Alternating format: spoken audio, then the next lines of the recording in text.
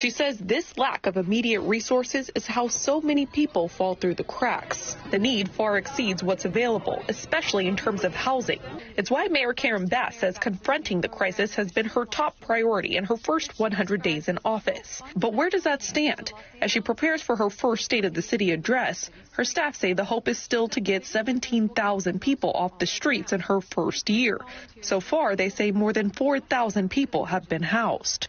The crisis is by far the biggest item on voters' minds as they tune into Bass's address, says Dr. Raphael Sonenshein, head of the Pat Brown Institute of Public Affairs at Cal State LA. I think for many voters it has felt like it's been drifting for a long time, going this way, going that way, the county going this way, the city going that way, and the mayor will hopefully be able to point to some initial results. But the most important thing is to become the credible messenger to the community about how progress is going.